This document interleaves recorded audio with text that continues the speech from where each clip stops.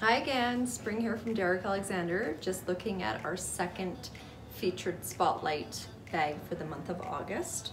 So once again, beautiful flashback leather, the naked finish. I can't even tell you how nice to the touch this bag is.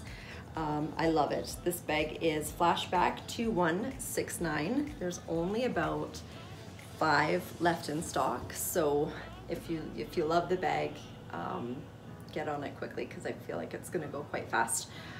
Little bit of detail on the side. It's a nice strap drop length, so you know it's good for the summer.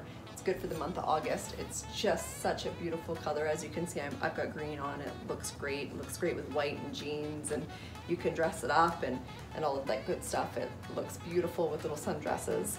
The nice thing about this bag is if you own a flashback bag already in this tan color, you could actually take the strap off if it had a dog hook and adjust it to, or sorry, clip it to here and wear it crossbody if you wanted to.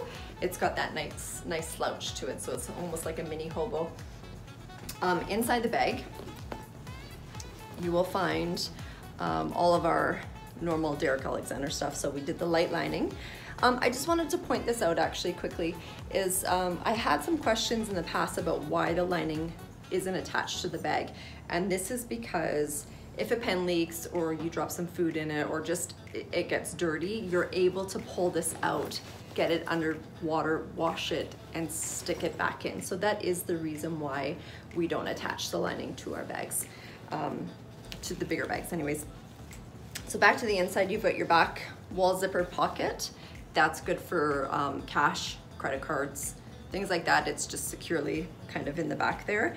And then on the other side, you have a couple draw pockets. So one here, so that's good for your phone would fit in there. And then you've got two more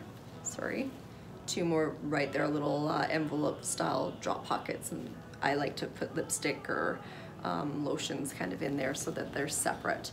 So the bag's a really nice size. On the rear of the bag, you have the little hand deep pocket. This is good for keys or cell phone, so that you can just easily access it without going inside the bag. So that's number 2. Thank you.